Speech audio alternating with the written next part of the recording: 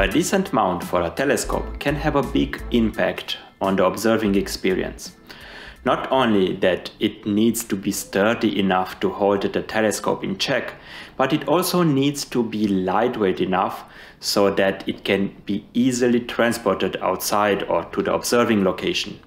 It should also allow for very fine adjustments without translating every movement into unnecessary vibrations that then get passed on to the telescope, ruining your view. This is especially important for high-power observations, so the mount of a telescope has a very important role to play. That's why, in today's video, we are going to take a deeper look at the AZ Pronto Mount from Skywatcher and see how it performs in all the important categories. So hit that like button and subscribe, and let's get this review on the way.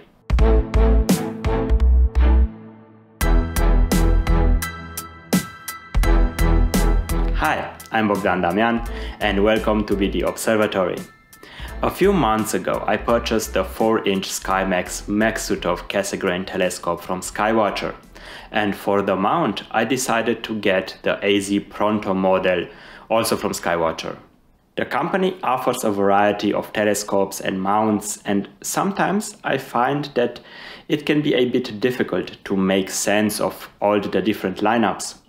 That is why I thought that it might be a good idea to make a couple of charts showing you guys where the differences are.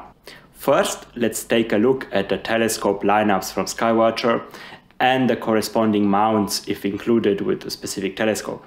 Here you can see that there are quite a few product lineups, including refractors, reflectors, and Max-Sutov telescopes designed for different applications and targeted at astronomers with all kinds of experience levels.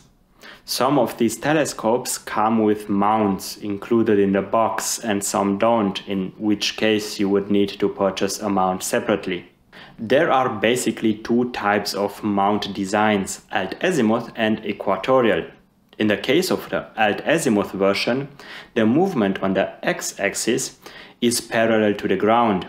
If you want to follow a star, for example, across the night sky looking through a telescope with an alt-azimuth mount, then you need to move the telescope on both the x and y axis to keep the object centered in the field of view. By contrast, a mount with an equatorial design has its x-axis parallel to Earth's axis of rotation.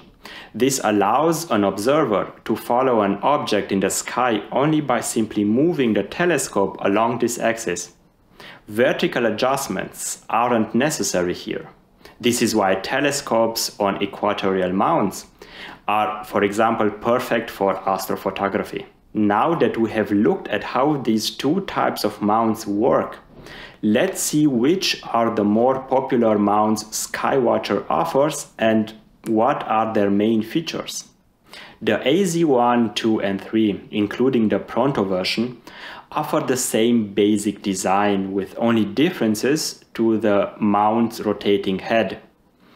The AZ5 and AZ-GT also share the same design between them. The only difference is that the 5 is controlled manually and the GT is a Wi-Fi enabled go-to mount. The AZ-S is the sturdiest of all these alt-azimuth mounts, featuring a go-to navigation as well. Then there are the equatorial mount designs that, much like the AZ variants, offer multiple options, starting with the lightweight manual controlled EQ1 and ending with the heavy-duty go-to enabled EQM35. Today I want to talk about the AZ Pronto Mount. When I ordered the 4-inch Mac, I was aiming to build a dedicated travel setup that I can take with me whenever I'm going on holiday. So, one of the main characteristics was that the telescope and the mount both would have to be light and compact enough to fit into a normal-sized luggage case. The AZ Pronto Mount fitted this description rather well, whilst offering some other nice features as well, but I'm getting ahead of myself. Let's first start with the dimensions. The mount has a minimum total height of 81.5 centimeters, the maximum value being 137.5 centimeters. Both values are for a legs folded out configuration. With the legs pulled together, the width is only 15 centimeters. As for the weight, the mount comes in at 3.5 kilograms and is rated for a maximum load of 3 kilograms. Responsible for the low weight is an all-aluminum design with a few plastic bits as well. The mount consists of two parts. The bottom part makes out the legs and the top part represents the mobile rotating head. The legs are made out of hollow rectangular tubes in a 3-tube per leg configuration, with the middle one being able to slide out, effectively doubling the length of the leg. After the desired length is set, the legs can be tightened using a metal compression screw. Each leg has one of these. It's easily done and very secure.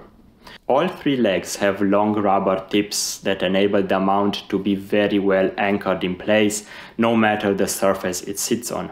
The upper part, where the legs come together, is made out of cast aluminum and features 3 solid hinges, one for each leg. Talking about hinges, I also want to mention that all hinges on this mount are based on a normal bolts and nuts design that can all be tightened or loosened should this be necessary, which is great. The rotating head mount is also made out of cast aluminum and features 2 independently moving platforms, one for the X and one for the Y axis. This rotating head is secured in place on top of the platform with the legs by a sturdy tightening knob. Navigation is done using 2 flexible slow motion rods, one for vertical and one for horizontal smooth and fine motion control. These slow motion rods can be attached on either side so that all telescope types can be accommodated.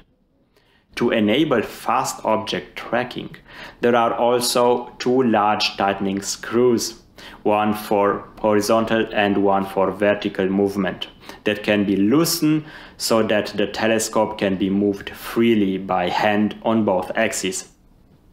The telescope attaches securely via a Vixen-style bracket and is secured in place by a large thumb screw. Since the tip of the thumb screw offers only a small area of contact, over time the telescope bracket will suffer indentation marks from tightening this thumb screw repeatedly. Here I wish Skywatcher would have used some kind of mechanism with a small plate that pushes uniformly against the telescope's mounting bracket when the thumb screw is tightened. Also, I found it to be a bit odd that the mount doesn't have a bubble level to help with precise positioning, which is why I felt the need to add one myself. It's just a simple bubble level that I ordered off Amazon. I can leave a link in the description below if you want to check out later. Other than these small aspects, there is little to complain about this mount.